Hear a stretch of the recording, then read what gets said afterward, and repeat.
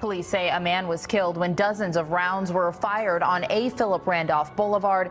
JSO told Action News Jack's Brittany Donovan that 1,000 people were at the block party at that time. All right, guys, you know what's good? It's Drill Entertainment Network. Today I'm doing another shooting location. This time it's for Trey from 6 Block. As many of you know, his death was pretty different. He was killed in front of like thousands of people, and the killers never got caught. Pretty brazen hit.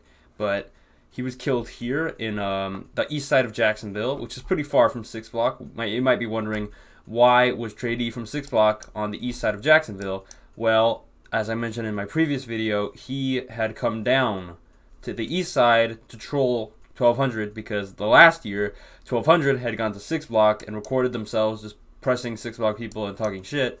So this time, Trey thought it would be funny to do the same thing, but to them. So he showed up with Mitch, he showed up with Kenny K, he showed up with some other guys from 6 Block, Avenue B, and they ended up here at A. Philip Randolph Heritage Park. You can get a street view, see it better. He was killed in this park right here. So imagine thousands and thousands and thousands of people here at night, right? Just picture this whole park just filled with people. I don't know exactly where they were, but they were in here. Now, what ended up happening was, allegedly, Trey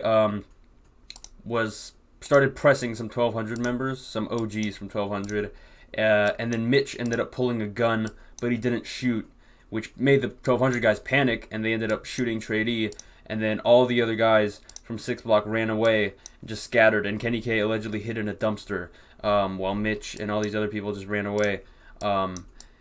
Yeah, Trey, he was killed right here. He was 21. He was his real name was Lawrence Davis, and he was a real stepper, man. Trey was like, he was 6 Block's top shooter. I mean, that guy had like 5 bodies. He was responsible for the ace hit. He was one of the people on the ace hit.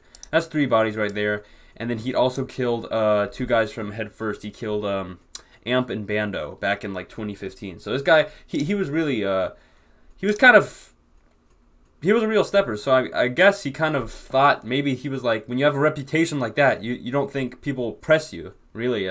Trey's death, I find it really similar to 051 Melly's, because both of them were killed at parties, both of them had fearsome reputations, both of them thought they really couldn't get touched, and both of them got killed in front of tons of people. You know, I think Trey was kind of like the 051 Melly of Jacksonville, honestly, because he was really about that. But yeah, he was killed right here.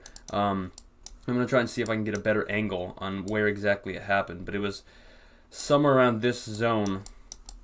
On this, well, not here. I don't know what the fuck this is. How do I get back? What the hell? Why am I stuck here? It's not letting me go. Okay, there we go.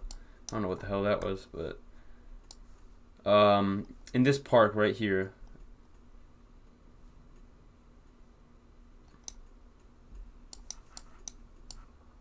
Now, after Trey was killed, 6 Block was pretty pissed. Understandably so. I mean, this was one of their main members. So what ended up happening was Trey's cousin, actually, her and Bibby, and a few other people ended up pulling up on 1200 members a few months later, and ended up shooting Lil Papa, shooting CP3, and shooting some other people.